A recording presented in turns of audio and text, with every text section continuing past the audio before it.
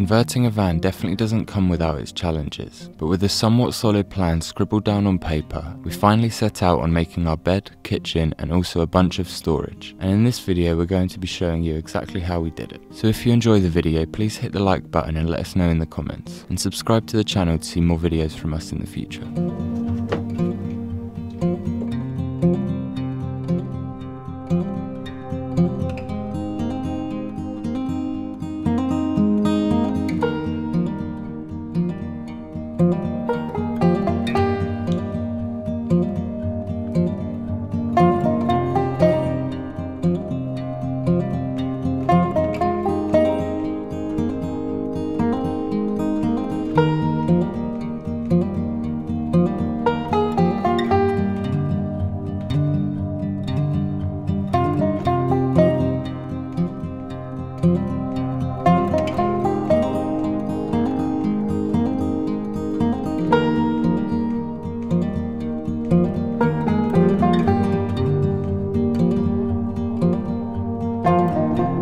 So that is the basic structure of the bed all done and painted and back in the van, and we're really happy with how it looks and also how sturdy it is. And you might see me in one of the previous clips adding in these pieces of timber, and they're basically extra support for the slats that are going to go on top, and that's our next job to do, so we'll show you that now.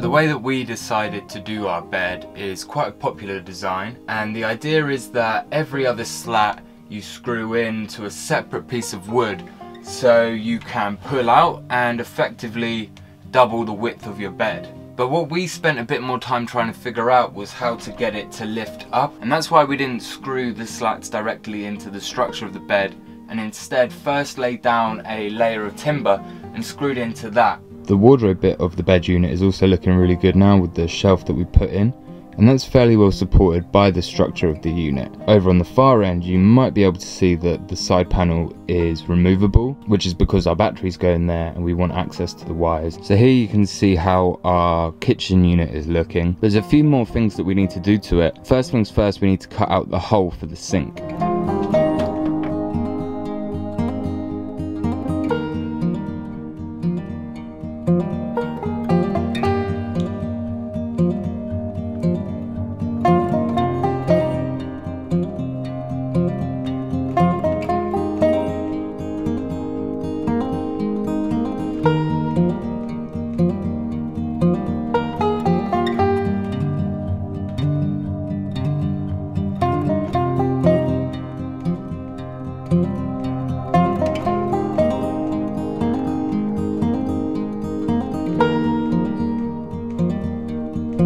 Well, as you can see, that's now pretty much it for the van interior, and actually the van build as a whole. Over the past few months we've been using the van a lot, particularly over the summer here in Cornwall, and what we found is that we've really got everything we need from the kitchen setup and the electrical setup, and we're going to go into more detail about those things in our next video, so subscribe and turn on notifications to see when we post that. And if you enjoyed this video, please hit the thumbs up button, and thanks for watching.